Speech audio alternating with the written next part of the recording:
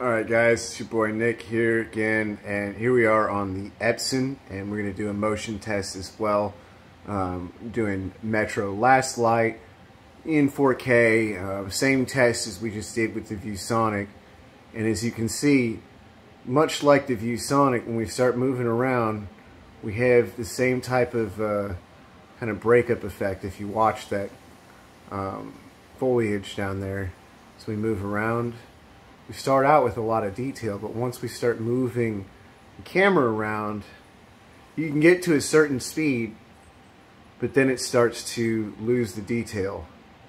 And that, to a gamer, if you're in particularly, you know, as you can see, like in a light scene, it's not that bad.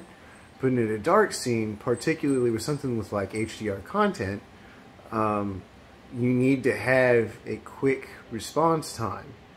And so both of my machines really show kind of, you know, a mediocre, I would say, response time. Like, it's enough to play around and play games with, but when you're talking about competitive Twitch shooting, you're going to lose detail in some of the finer, like, features when you start moving really quickly and you're in 4K. So this is just, again, documenting this problem exists on 3LCD as well. But I really think more than anything, it's you know, it's in image processing. But those are my thoughts.